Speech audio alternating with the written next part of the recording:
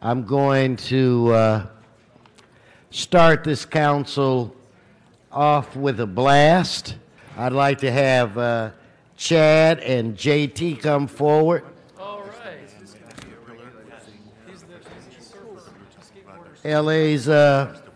LA's version of Bill and Ted, please come forward. Here we go. Identify yourself. What up, council? My name is Chad Kroger. I'm here speaking on the ordinance of keeping parties in LA.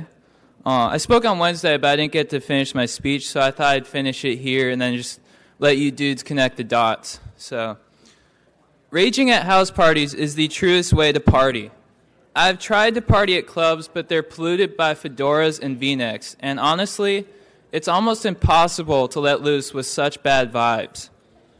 Plus, I'm on my parents' allowance and I can't afford bottle service, so if you guys go through with this, I'll be really screwed.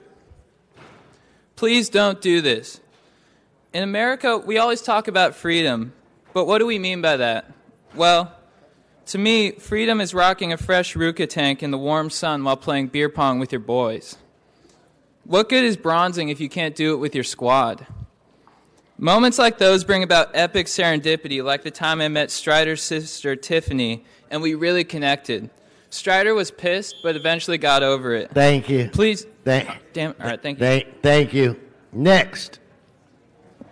What up, council? I was also here on Wednesday, and it was super chill, and I've rolled back with a renewed vigor. I have never believed more strongly that parties are what's needed to unite the United States of America. I'd like to share an anecdote. Chad and I were not always super tight bros. We were star-crossed. He was a surfer, I was a bodyboarder. We operated in different worlds. Chad went out, we both went to this party at Benji's, and it looked like it was going to be a serious flop. His dad wouldn't bail, and the guy-to-girl ratio was awful.